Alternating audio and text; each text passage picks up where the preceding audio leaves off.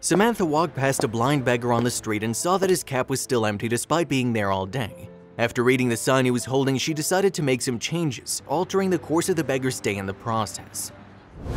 Samantha walked quickly as she coursed through a bustling street in New York. Tons of people littered the area and the sound of car horns blared in the air. The characteristic smell of asphalt and smoke tickled her nose as she accelerated her step. It was way past noon and she had yet to eat because it had been a hectic day, much like most of her days working at an advertising agency. She finally found a window to step out for a sandwich, but she had to return quickly. She was finishing a big project for an important client that could change her career. Samantha was in her late 20s and one of the best in her field already, so her boss placed so much trust in her. But just as she got closer to the sandwich shop, Samantha stopped. There was an older man with pitch-black glasses sitting on the sidewalk and begging for some coins and food. He held a cane in his hand, emphasizing his blindness. She searched through her pockets for some spare change and considered buying him a sandwich, but then she read the message on his cardboard sign. Based on his almost empty baseball cap, it seemed that things hadn't been going well for him. He probably hadn't eaten all day and it broke Samantha's heart. She tossed a few coins she had in her cap just as an idea popped into her head. "Hello, sir, I'm Samantha. How long have you been here?" she asked the blind beggar in her gentlest voice. "Hello there, I'm Nick. I've been here all day," the man said, nodding his head and pointing his face towards her voice.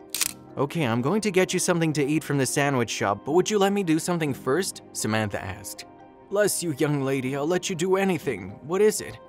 "It's a secret. I just want to see if this works," she replied, and the man nodded, although he was clearly confused. Samantha went into her purse, grabbed a big black marker she always carried, and took the beggar's cardboard sign. She turned it over and wrote a new message. "What did you do, young lady? Did you write something new?" Samantha smiled, thinking how amazing it was for people with disabilities to be so sensitive to what was happening around them.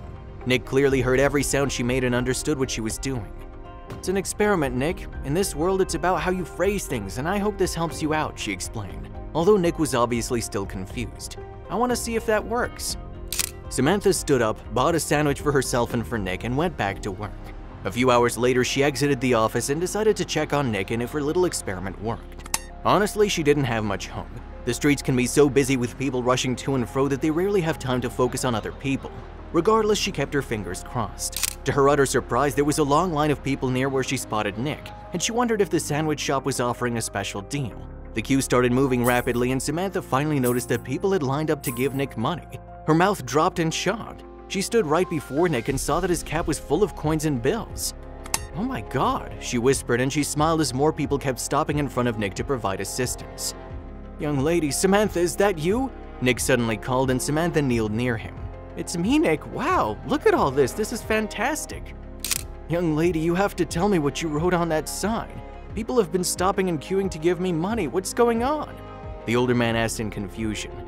"Well," Samantha shrugged, "I wrote, 'Today's a beautiful day, and although I can't see it, I hope you enjoy and appreciate everything you have.'" Nick smiled. "That's beautiful, Samantha. You have a way with words," he stated, his voice choking up with emotion. "I work in advertising, so it's my job to find nice words like that, but I didn't know if this would work. It actually gives me hope that the world's not so jaded," she uttered, still shocked by everyone's generosity. Nick nodded thoughtfully. "You're right, young lady. We should never give up hope that the goodness will prevail over anything else, especially when things are particularly hard." Samantha grinned. She said goodbye to Nick and walked home with the greatest sense of relief and an unending smile on her face. Her passion for advertising and the power of words made a real difference that day. Life is good. If you liked the video, please give it a thumbs up and consider sharing it with someone who may find it interesting. Thanks for watching, and I'll see you in the next video.